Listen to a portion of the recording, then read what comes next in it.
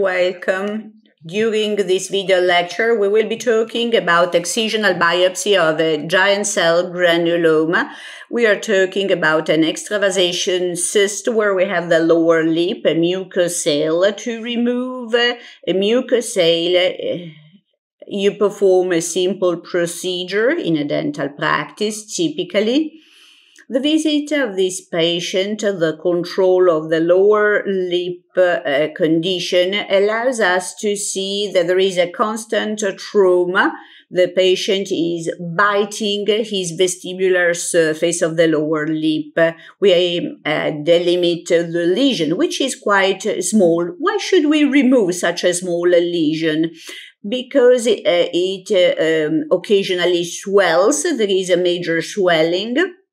All the movements which can involve the lower lip, also as a consequence of the action of the orbicularis muscle. This kind of suture allows you to place the stitches to have a good stability, withstanding the movements of the orbicularis muscle. 4 stitches placed accurately, or the knots possibly should all be on the same side.